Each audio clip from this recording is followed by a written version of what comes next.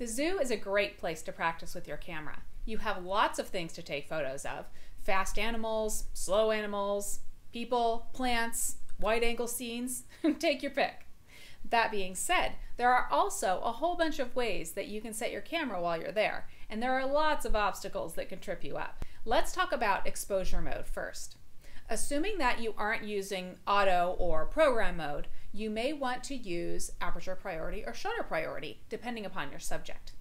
Some of you do like to shoot everything in manual mode. I'm not one of those people though. If you're photographing an animal that is moving around fairly quickly, like a monkey swinging in the trees or a giraffe walking around, use shutter priority. That way, you'll be able to choose your shutter speed and your camera will choose the appropriate aperture. As for how fast you want your shutter speed, it depends on your subject. Start at around 1/125th and then just creep it faster if you need to. For fast motion, like little squirrel monkeys, I like to be shooting at 1/500th or faster.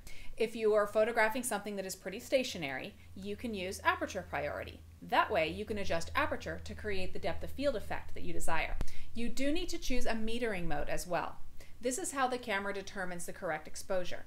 I talk more about what metering is and what modes you might have to choose from in this video. Now, whether you use aperture priority or shutter priority, you'll still need to adjust ISO sensitivity.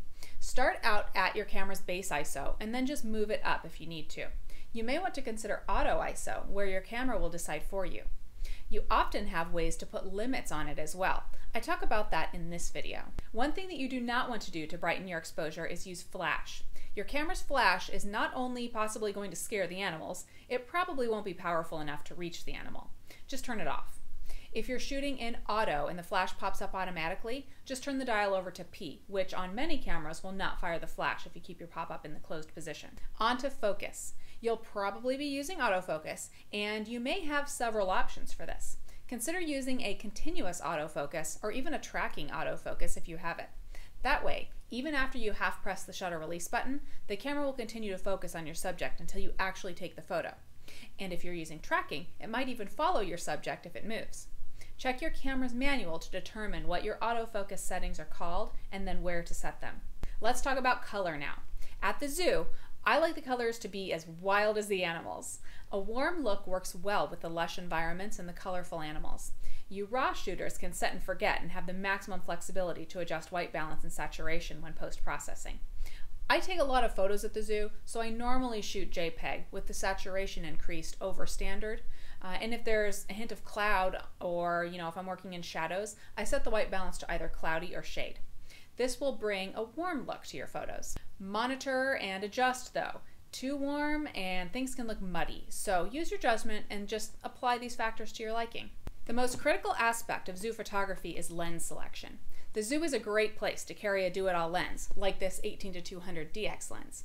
For FX folks, there's a Nikon 28-300 as well, and Canon and other brands have similar options. Now, these do-it-all lenses aren't going to win any prizes for sharpness or low-light photography, but when you need to go from wide angle to telephoto in a hurry, they're a fantastic choice. Of course, it's also fun to get up close with some of the big guns that do excel in low light, like this 70-200 f2.8.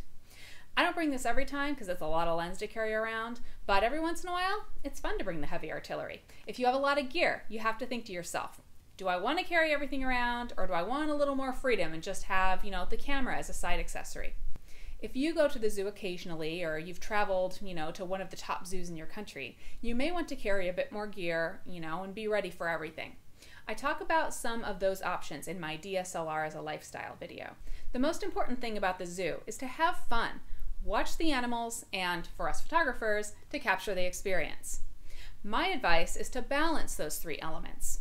If I bring all of my gear, I'm having less fun and seeing less. If I just bring a wide-angle prime, I'm missing out on some of the close-up action. So for me, the key is to find a balance, have fun, and plan my next trip to the zoo as soon as I get home.